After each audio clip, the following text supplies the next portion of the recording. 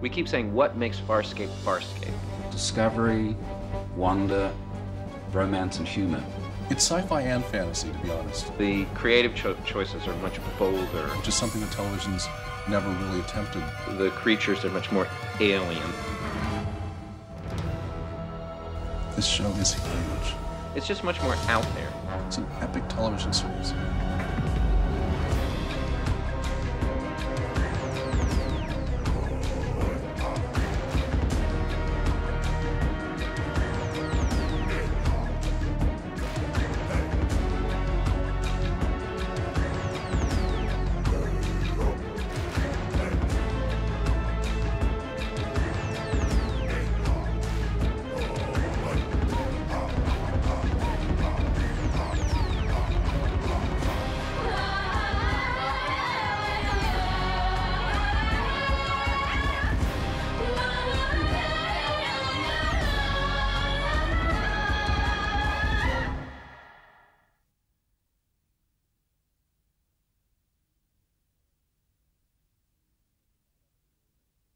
Probably 6 or 7 years ago, we decided that we wanted to try to set up a show that was a big show that sort of showed off all the capabilities of the Henson Company, the Creature Shop, and everything that we can do, and take some of the stuff that we're used to putting in features and put it into a television series, and really do something special. Eventually met Rockne O'Bannon, who had he's created Alien Nation, Sequest, and had very much the right sensibility. And then he created this show and this premise. The same way that Henson wanted to take the series from a production standpoint in a very unique direction, I thought, how can we take what we come to know and like so much about science fiction television and Star Trek and Babylon 5 and twist it in another direction and take it someplace from a story standpoint that's significantly different than what we've been seeing. And I think we've done that. Farscape's main character is someone from our own time, John Crichton. Hi. The man from Earth, John Crichton, an astronaut scientist, goes up one day in a one-man module to orbit the Earth. Now. Roger, approaching maximum velocity. His intention is to conduct an experiment. Meteorology reports some kind of electromagnetic wave. At the crucial moment of the experiment, an error occurs, and he's suddenly catapulted through a wormhole, a shortcut, if you will, through time and space, and he ends up essentially on the other side of the universe. Once there, he meets and boards a ship of very unusual characters, which are right out of the Jim Henson Creature Shop imagination. Can't understand. We've done it. We've escaped. He comes from this place where he grew up. He watched E.T., and he probably has in his head, he has this idea of what it is to meet an alien.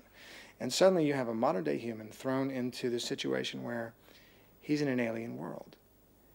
And it's nothing like what's on TV.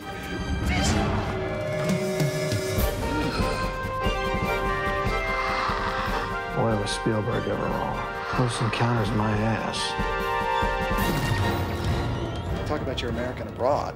You know, he can't even get McDonald's at this end of the universe. It's time for us to eat. Eat what?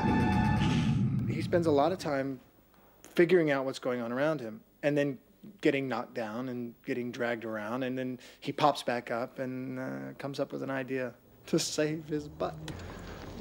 This particle analyzer is defective. It's peacekeeper technology. You use it. Techs use them, not infantry. Yeah. Pilot said you press this, this, and this.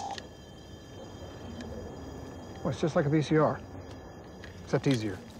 The cast is composed of 5 or 6 core members, depending on how you count them, because some of them are human and some of them are not. Greetings. I am Pauzota Zen.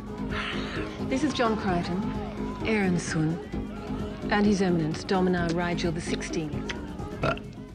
Rigel is such a naughty, wicked little devil, bitter and twisted and unique, funny. Miserable and all the more self-important and pompous and arrogant. And he's also a little bit like a politician because you never know quite what he's saying, if what he's saying is the truth. So you always feel like you have to be careful with him and you have to be on your guard with him. Don't you know this is an act of war? When my council hears of this, the Hynerian Navy will scorch this hellhole. That should get him thinking.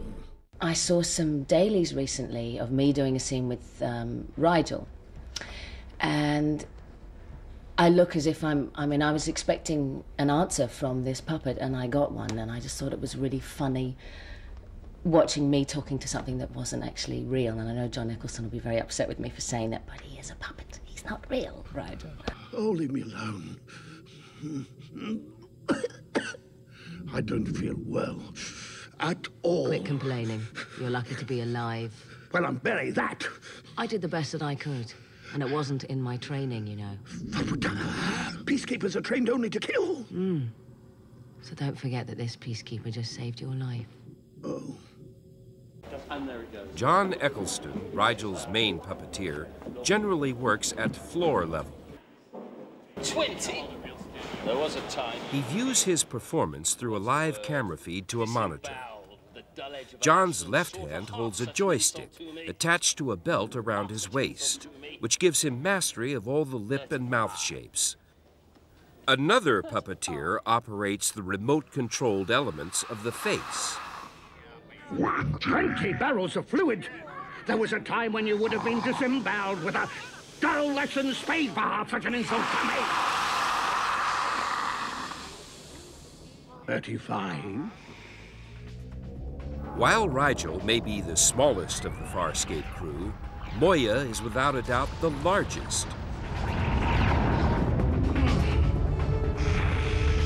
I hate Starburst. Moya is their ship. She's from a species called the Leviathans. Essentially, she's a giant space whale. Canaveral, Dad, DK, I'm being pulled. Moya is a biomechanoid, which means she's a living ship. You've been aboard Moya longer than anyone else except pilot. Your point being? You know her sounds and her rhythms. Just stop and listen to her for a moment. All right.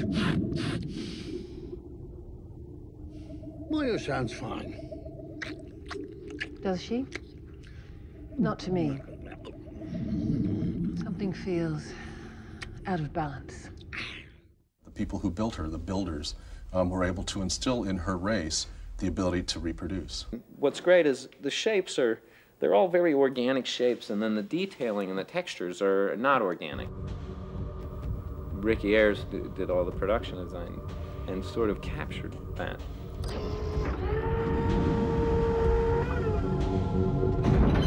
If you look all the way from what Moya's transport pod is right the way through to the tables in the maintenance bay or the galley stuff, I think you'll see that there's a geometry, a structure that's actually follows through, whether it be 1,000 feet long or 3 feet long. It's not like you're walking through the intestine of a being, but it definitely has a definite organic feel to it.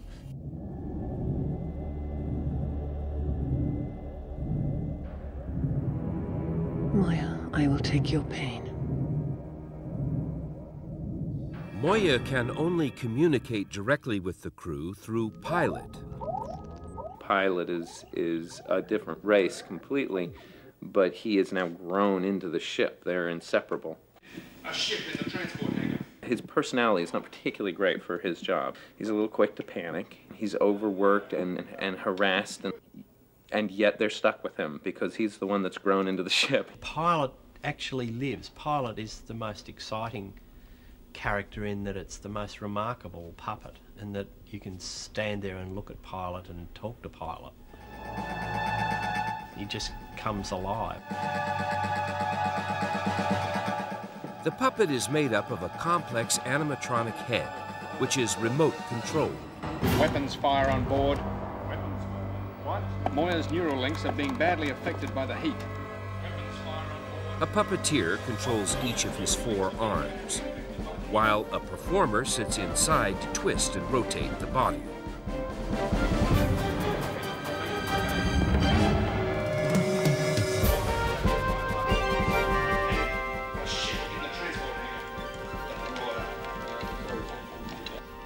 character that is the most angst-ridden. He's the great worrier of this piece, a bit like the producer of the show. Weapons fire on board. Weapons fire? What? Moya's neural links are being badly affected by the heat, but I believe it came from the maintenance bay. I'm picking up 5 unidentified life forms and a ship in the transport hangar. The Marauder. Dargo is a wonderful character to play because he's gruff. He's like an adolescent warrior. He wants to be the strongest, best tactician fighter in the whole galaxy, but actually his inexperience shows through quite a lot of the time. So it makes him quite three-dimensional. He's not just the blasting warrior. He's not just the incompetent person. He's a person who's 18, 19, if he was an Earthling, just learning what his competencies are, but he's not quite there yet. No, I'm giving the orders now. Dargo, just listen.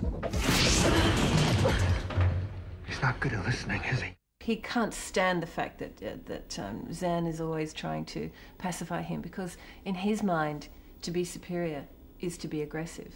Let go of me. Dargo. The ship needs a leader, and none of you have what it takes. From now on, I am in charge.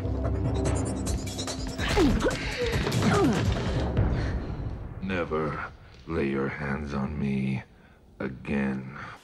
I went to London and they did a live cast, and from that we worked out how we could fit all this onto my body.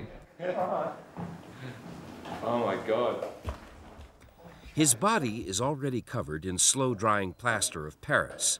Now another substance, dental alginate, is applied to the face. This is normally used for making dental casts and is extremely quick drying. Got a big smile on his face now. The constant chatter from the boys in the mold shop helps to keep the patient calm while in his plaster prison. Last stage, 5 more minutes. Well, the head comes off. 5 more minutes? I said 2 minutes ago. It's a James Bond minute. Well, it's good cop, bad cop. He knows all the comedy line. When it does come off, though, the mask, it will be very bright. Okay, it'll be like almost like flash bulbs going off. So your eyes are getting used to the dark. So just be aware of that. Using a photographic analogy, this cast is a negative from which any number of positives can be made. Anthony's body can then be cast whole in fiberglass. After initial conceptual designs and prototype sculpts such as these, the final Dargo sculpt is arrived at.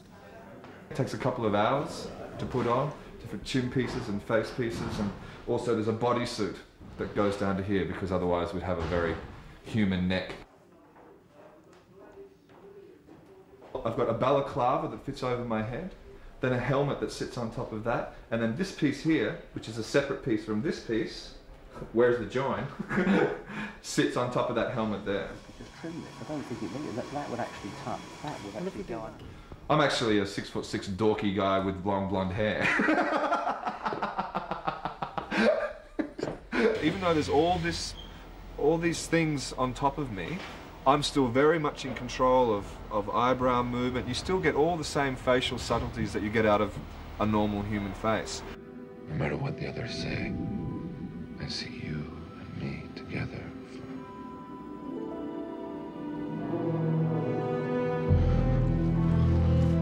Dargo, tell me, let me help you. Who is Lolan?